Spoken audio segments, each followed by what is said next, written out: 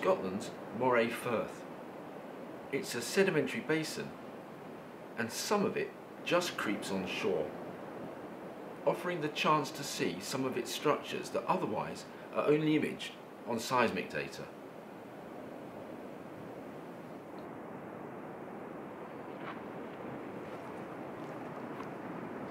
So this is Clashach Cove on the North Moray coast.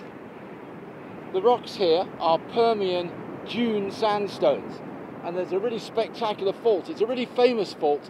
Let's go down there and have a look at it.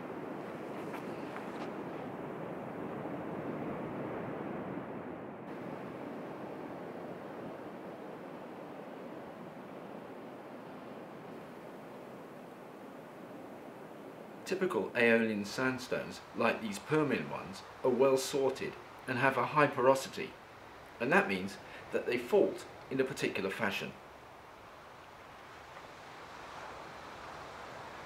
Let's take a closer look. First, taking in the kinematics of the main fault plane.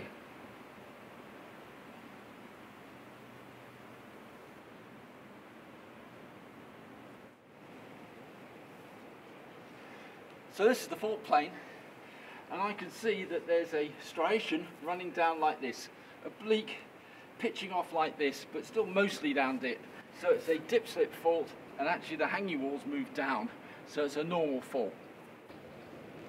So this is the main fault face, but if you look in there, there's a narrow zone of highly ground up dark rock, and that's the main fault core. But as you move into the hanging walls of the fault, you can see these other fractures. These wispy seams are deformation bands, typical of weak faulting in porous sandstones.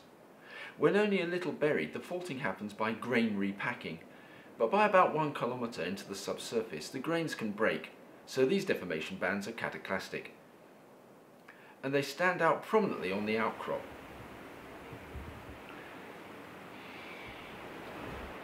And these micro faults in the otherwise intact Aeolian sandstone constitute the damage zone. So we've got a classic example of a fault core damage zone relationship here. The damage zone, represented by these dispersed deformation bands, can be found many metres out into the fault's wall rocks.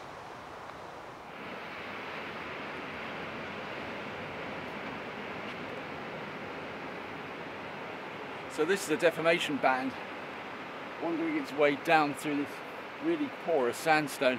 Very typical of deformation bands, these micro faults. They're pretty irregular and wispy, and they splay into these complicated branching networks. So you can see these deformation bands are quite widely spaced, but they extend for a long way out from the main fault zone over there.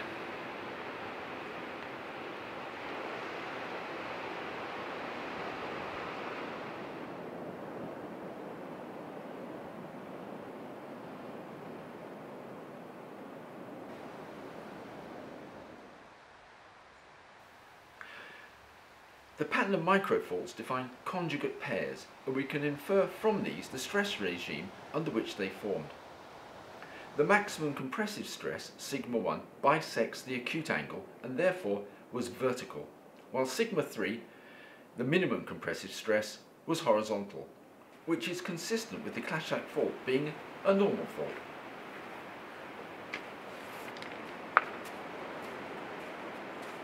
Well, that transect's pretty dramatic, but let's go to the other side of the bay where we'll see another section.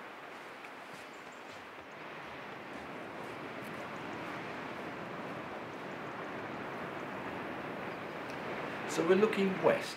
This is a mirror image of the section we've just seen, and the Clashach Fault is in that dark gully, dipping to our left, which is of course south. So let's look at the deformation bands in the hanging wall again.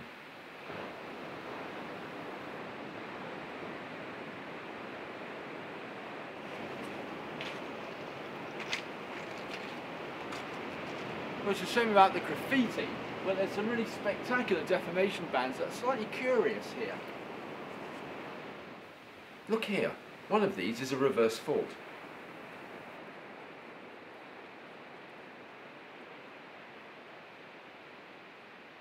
So this is another conjugate fault pattern, but one set of faults is reverse and the other is normal. So if sigma 1's like this and sigma 3 is like this, well, that sigma 3 direction is essentially perpendicular to the main fault, which implies that at the time these deformation bands formed, this fault couldn't support a shear stress.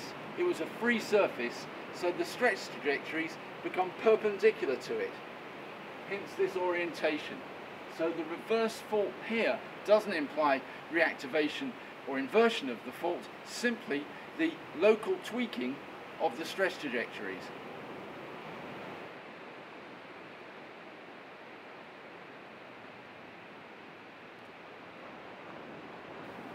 Clashach Cove is a great place to examine faulting in porous sandstones and to relate the development of arrays of small faults that comprise a damage zone to the formation of a normal fault in a sedimentary basin.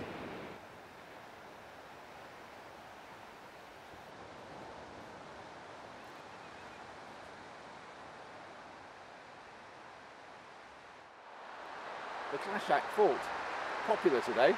It's a bit of a gem.